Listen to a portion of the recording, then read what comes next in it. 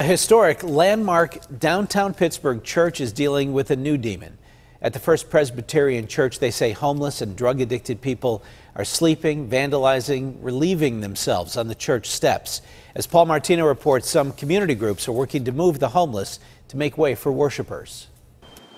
For 245 years, the First Presbyterian Church of Pittsburgh has sat on this site on 6th Avenue. The landmark house of worship was built on land granted by William Penn's heirs. As you might imagine, church members have a lot of pride. If you could put a church any place in America today, you would put it right where we've been for 245 years, right in the middle of what many people say is the most livable city. But it's not livable for everyone. This is what greets Pastor Tom Hall on the front steps of his church every Sunday morning. Homeless people, passed out, addicted, and worse. There was excrement, there's urine, there's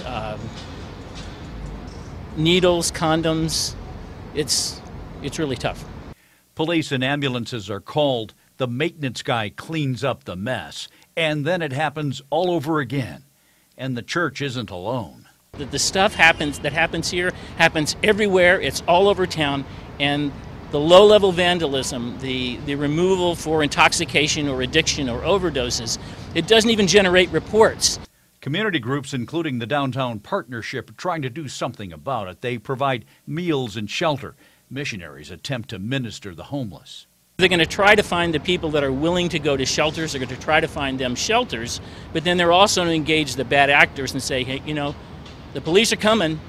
You need to leave now before you get arrested. Police recently nabbed a wanted felon here. Turns out he was a ringleader of this group. Now that he's in jail, the problem has lessened somewhat. But those homeless folks, they just end up somewhere else. Reporting downtown, Paul Martino, KDKA-TV News.